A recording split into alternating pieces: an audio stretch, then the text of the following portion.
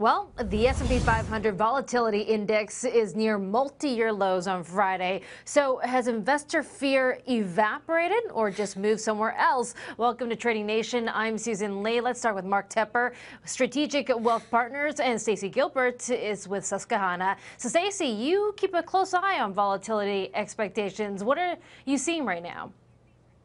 Yeah, it's interesting that we talk about the VIX as it's the fear gauge, but one of the things to keep in mind what goes into this fear gauge here is the S&P 500 volatility, and then it looks at kind of the ratios of how those protective puts are trading relative to what we'll call the overriding, the out-of-the-money calls. And the interesting component that goes into this volatility here for the S&P 500 is how well things are moving together. It's our correlation component. So if we kind of break this down a little bit, sure, the S&P 500 does not have a high volatility right now. In fact, it's a historically low, which has rippled into the VIX levels also being low. But you kind of pull apart that onion a little bit and you dig into some of the individual sectors, and you can see that there is some real concern with some of these sectors. Let's go with industrials, for example.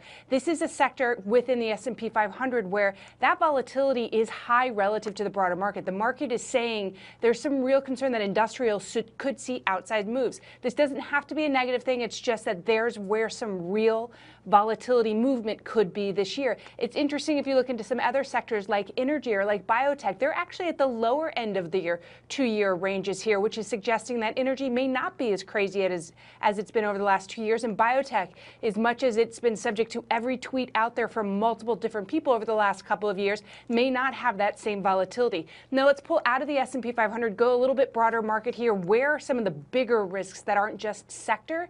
And they would definitely be small cap would be one area relative to the broader market.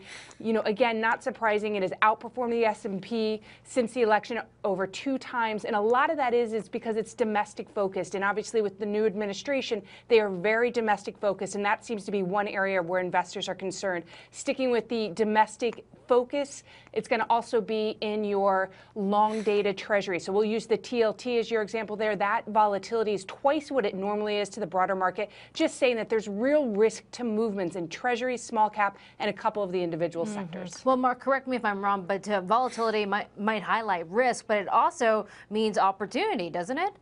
Yeah, certainly. I mean, there's certainly opportunity with volatility. Sometimes that volatility could be on the positive side of the mean. Where is the greatest risk right now? We would say that we're seeing more volatility and more risk in the tech sector. When you look at the tech sector, unfortunately, the strong dollar is a huge headwind for the tech sector. The tech sector has, they get 59% of their revenues coming from overseas, whereas the broader S&P 500 is getting 44% of their revenues for overseas. So as that dollar continues to strengthen, unfortunately, we would imagine that we're going to see some more volatility in that tech sector. Okay, well, Mark and Stacey, thank you so much for your time, and thank you for joining us today on Trading Nation. I'm Susan Lee.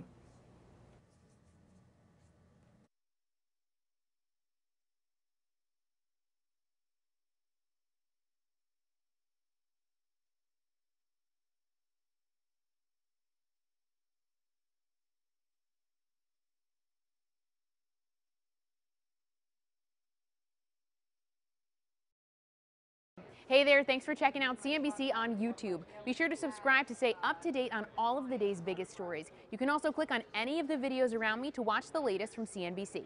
Thanks for watching.